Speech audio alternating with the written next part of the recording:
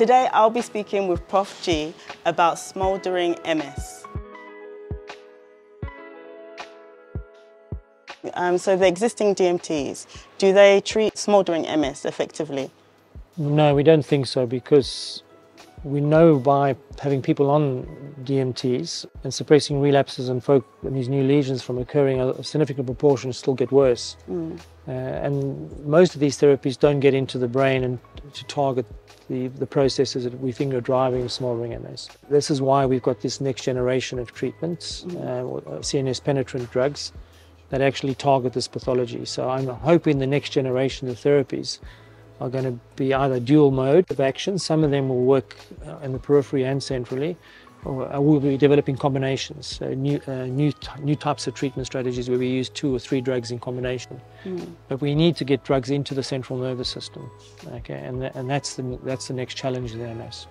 So what stage are these new drugs at the moment? Well, one class, it's called BTK, it stands for butyrate tyrosine kinase. It's an enzyme that exists inside B cells and these microglia. Okay. These drugs are in late stage development. They're in what we call phase 3. If those trials are positive, then the drug gets licensed and we get used in MS. Okay. So we're expecting potentially those drugs to be available in the next 18 to 24 months. So it's quite soon.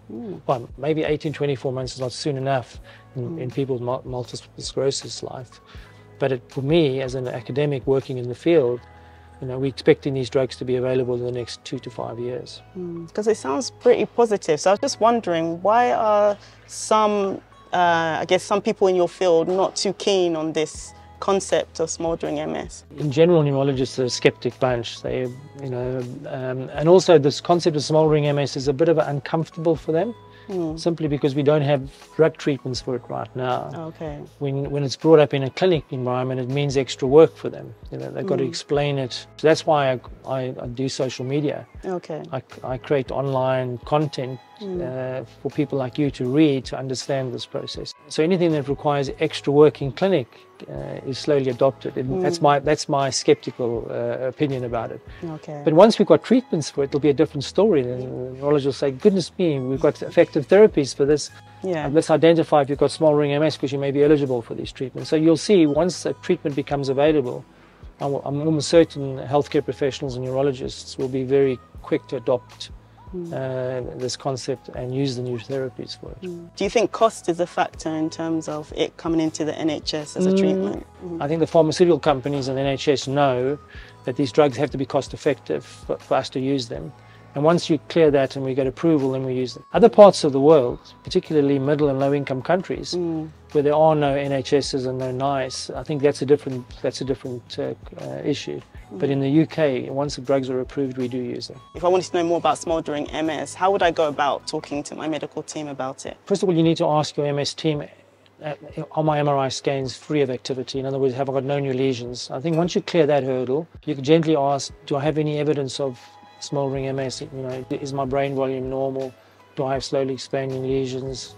They'll probably say, we don't measure brain volume, we don't measure slowly expanding lesions, because actually it's not measured in routine clinical practice. But then obviously if you're an MS patient and you notice you're getting worse despite not having any new lesions, then you've got to ask the question, is why am I getting worse? And they need to tell you, because there are other reasons why people get worse as well.